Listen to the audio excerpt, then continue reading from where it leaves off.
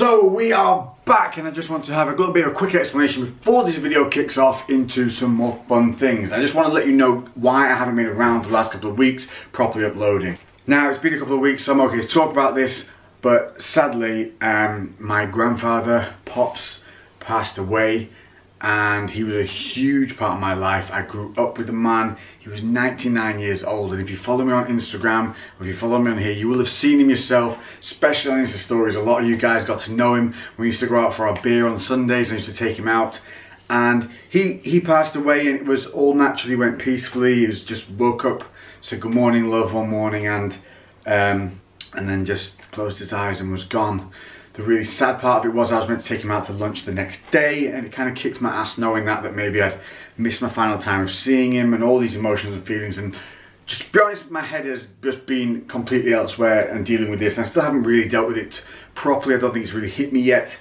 But I've been with my family and making sure everyone is okay, and we're just moving on. I'm trying to think of the happy memories and the happy times, because I don't have a single bad memory of this man. He was such a wonderful impact on my life and made me a lot of who I am today. So that is just a little reason. I don't want to go too deeply into it. I don't want to upset people. I don't want to make people sad. I've been away long enough. I've had my time to deal with it, and I don't need to be putting that onto you. But I do want to say, for all of you who followed me on Instagram through times, I did put up a couple of posts about him just to celebrate his life. Thank you so much. I got literally thousands and thousands of messages. I tried to reply to some of the longer, more heartfelt ones. For some of you who suffered the same thing recently, I tried to reply to you guys so that we could share and maybe have that little moment of helping each other get through. And I feel we did that. But you did that so much for me.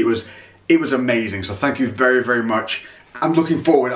This man that celebrated his life, let's not forget about it. Let's think of all the things he's given me and all these opportunities that I have because of who he made me and what he created. So I'm looking forward. So I'm going to show you some fun things in this video as to what happened just prior to that, things that I'd already filmed.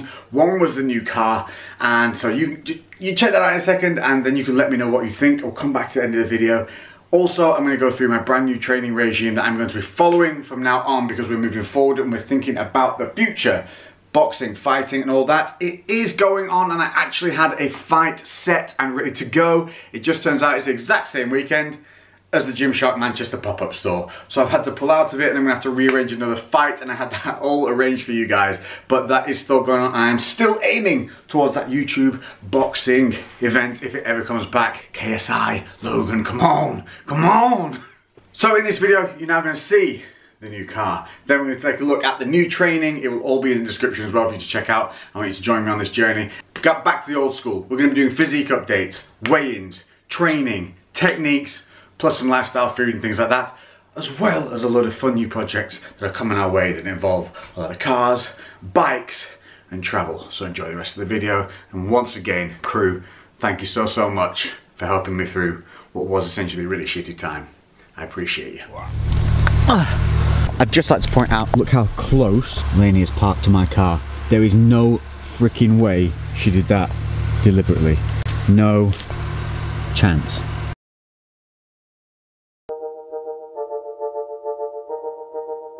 I'm in my element. Money getting bigger, that's the evidence. They wanna see me fall, I promise you I never slip. I'm on the grind, do it for the dead presidents. Dead presidents. I'm in my element. Money getting bigger, that's the evidence. They wanna see me fall, I promise you I never slip. I'm on the grind, do it for the dead presidents. Dead presidents. So yes, we do have a BMW i8 on the drive, and I gotta say, it is a lot of fun. First things, let's just do the cool gimmick thing that they have. Ooh.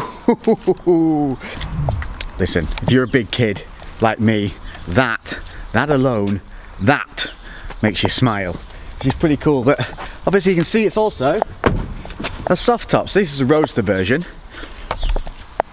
England.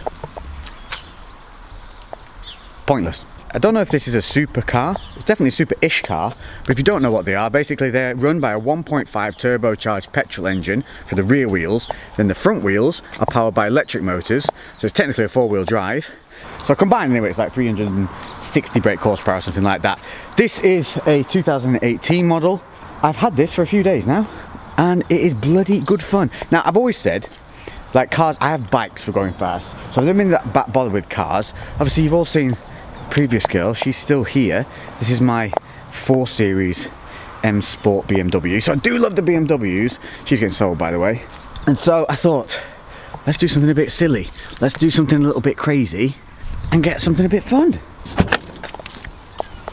Now, inside the cabin, ooh. So what we have in here is a full-on electric mode startup. So listen to this. So inside here you go, you got a BMW i thing. We hit the start button and listen to the noise. Oh, no, not you. Shh. Oh, come on now, that's pretty cool. That's pretty cool, I like that.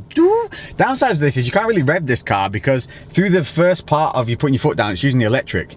So there are a few little weird things. It does sound really good, but very hard to show you that.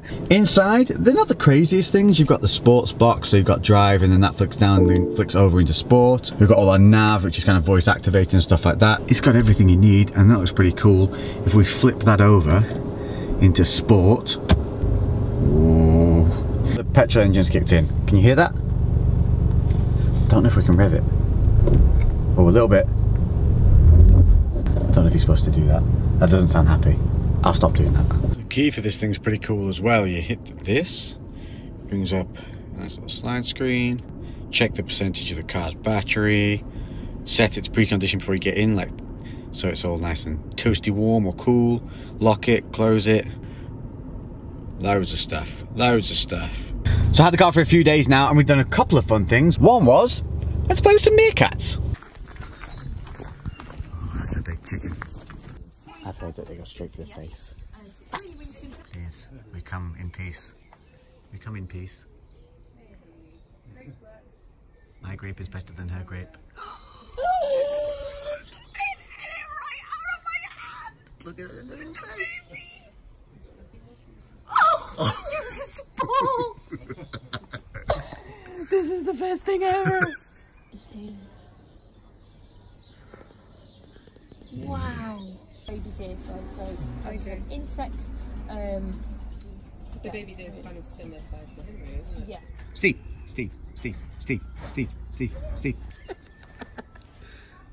Nope.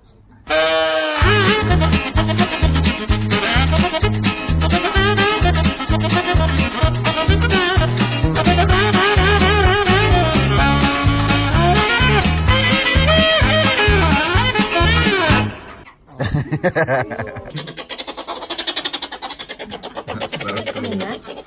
Give him a good old head rub. So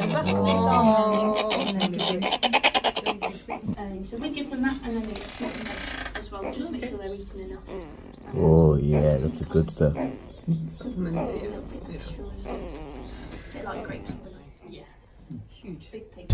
Yep, some people go out driving around like crazy. Me, I drive to a farm full of animals and play with some meerkats and big cats and lemurs. The weather has been crap, but I thought what we could do today, play with the launch control. And for that, I need a willing participant who has never been in something that quick, has never dealt with launch control, doesn't even probably know what launch control is. The little person. The parking queen. Yeah, already videoed that.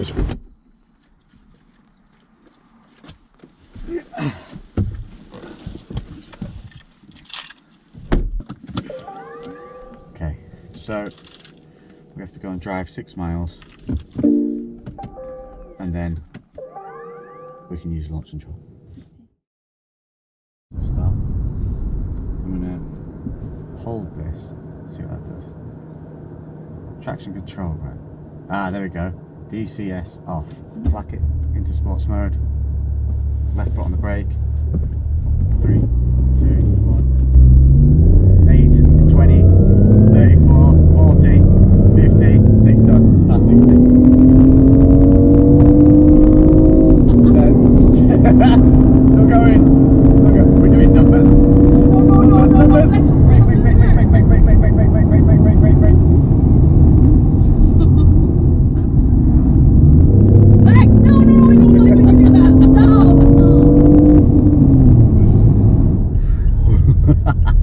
She's sweating.